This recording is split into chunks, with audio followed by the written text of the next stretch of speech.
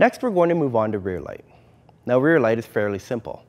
Now remember, the goal for lighting rear is to highlight shoulders and heads and hard edges. We are now simply going to do this for the entire stage in our lights up and lights down scenario, and we're going to continue to use a pars. So I've used pars for this rear light application, and as you can see, my shoulders are not lit right now. So as we add in the pars, you can see how the shoulders have some light on them, my head has some light onto it. Now it's adding separation from the foreground to the background.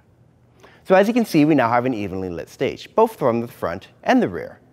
Now the biggest thing to remember when lighting from the rear is you don't want the light to spill on the back wall, the set, or the screens, or whatever else you have upstage, as it will wash out anything you're trying to achieve with projection. Or maybe set design that's lit from other options, such as this wooden set that I've lit up with LED. Now that we've talked about rear lighting for our lights up and lights down scenario using pars, I want to talk about rear lighting for zones. For zones, we want to make sure that we have a rear light for each zone. It is basically the same idea as three-point lighting for a subject, but instead we're doing it for a zone on the stage. So here we have some Fresnels with barn doors, set up for rear light on stage left and stage right. I've used pars for rear light for center stage, as I want to show you the advantage of using barn doors for rear light. As you can see with the stage left and the stage right, we can control the sideways light to create a lit zone exactly where I want it, and you can almost see a square there.